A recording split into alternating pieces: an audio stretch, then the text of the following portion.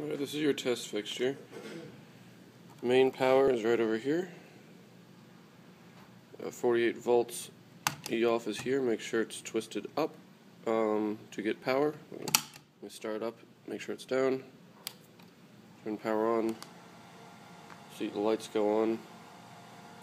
We're going to allow power to the FETs, so now it has 48 volts. This right here is our can breakout. There's two jumpers. One jumper's on.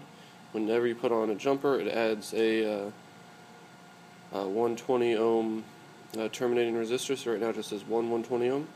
It's hooked up via CAN to the Hubo I. I'll turn on the Hubo I. You can see here we're showing one device hooked up, which is in fact true. So we're going to enter that device.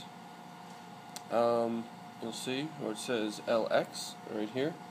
That is the limit switch. So as we press on the limit switch, it goes off and on. Right here is the limit switch.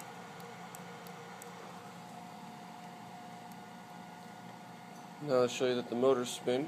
Right here are the motors. What we're going to do first is we're going to do FET on. So FET on right up there. And we're going to do servo on.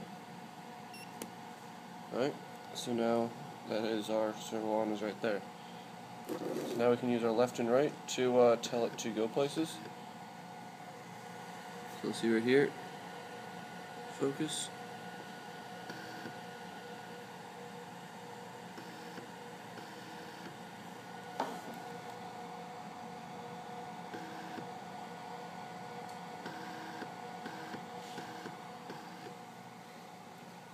And then what we'll do is we'll go switch to which motor we're working on. Motor 0.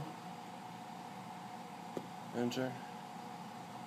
Alright, so for this one, the FETs are already on, so we're going to turn the servo on. You see that, likewise, the limit switch on that one works. Now we're going to move it left and right.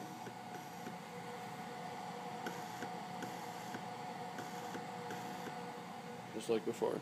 So that is the test rig setup.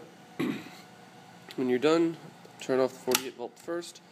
The controller is still on, but the FETs are not getting any power.